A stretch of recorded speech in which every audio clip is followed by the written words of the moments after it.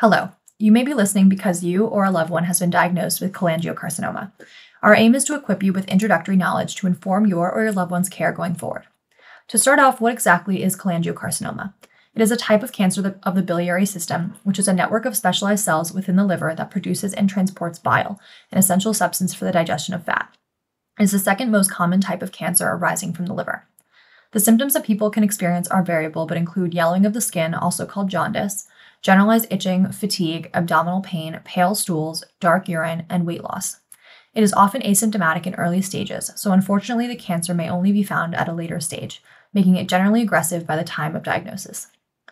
Certain conditions can increase a person's risk of developing cholangiocarcinoma, including but not limited to primary sclerosing cholangitis, a chronic inflammatory disease affecting the bile ducts, infection with parasites such as liver flukes or viruses like hepatitis B or C, congenital disease, cysts, and stones, but in many cases there is no apparent cause. Diagnosis involves a combination of blood tests and imaging studies. Routine blood tests like liver function panels may reveal an elevated bilirubin and alkaline phosphatase level. Tumor markers that are utilized in general for gastrointestinal cancers may be abnormal, though are not specific to cholangiocarcinoma. Ultrasound is a common initial test that can show either a mass or abnormal bile ducts. CT scans can show more detail of the mass and/or ducts. A special type of MRI called an MRCP is usually the imaging of choice. If there is uncertainty about the diagnosis, your doctors may recommend an endoscopic test to get a tissue sample. It will also be necessary to exclude a source of cancer from other places, as tumors in the liver are commonly metastasized from elsewhere, such as the intestines. You will likely need to obtain other scans and/or upper and lower endoscopy to rule this out. For treatment, surgery may be recommended to remove the affected areas. Factors that go into determining candidacy include tumor characteristics and individual factors like age and other medical problems.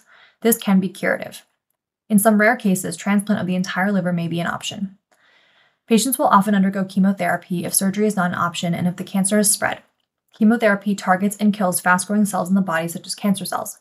It can prolong survival but is generally not curative.